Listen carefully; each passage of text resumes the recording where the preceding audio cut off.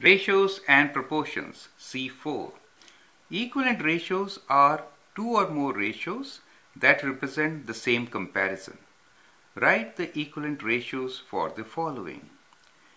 3:4. That's A. B is 9:6. C is 10:15 and D is 4:6. So I'll do two questions for you. So what are we trying to do here? To find equivalent ratios. We say equivalent ratios are two or more ratios that represent same comparison. So what is the comparison here? 3:4. So same comparison we can get like this. Let's say we have two groups of 3:4, then it could be 2 times 3, 6, and 2 times 4 as 8. So 6:8 is also equal to 3:4, correct? You could multiply this by 3 also. So if I multiply this by 3, I get 9:4 times 3 as 12. So like this we can get lot of equivalent ratios. There is no limit. We can multiply by 10 and then we get 30:40, right? All these are equivalent ratios, correct? All of them are same ratios.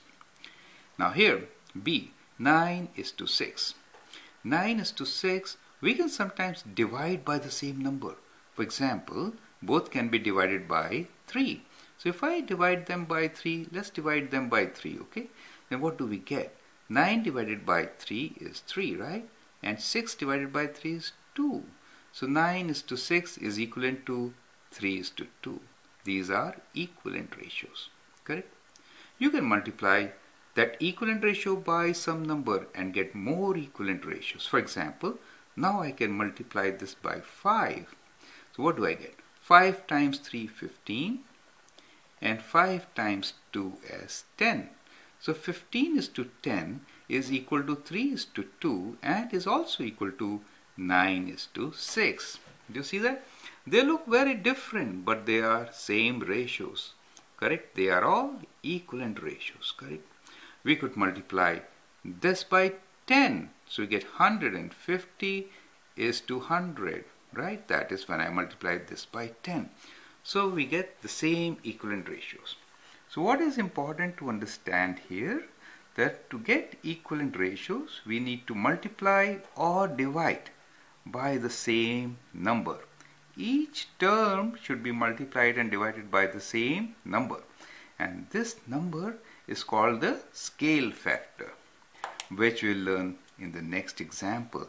This number by which we are multiplying and dividing is called the scale factor, correct? So scale factor we'll learn in the next video. Now here are two more questions for you to do. Write down at least 3 equivalent ratios for both of them. 10:15, you can divide both by 5 like this, and then go ahead. 4:6, you can divide them by 2 and then work like this, then multiply, okay? Or you can straight away multiply, your wish. But try to give at least 3 equivalent ratios for each, okay? Thank you and all the best.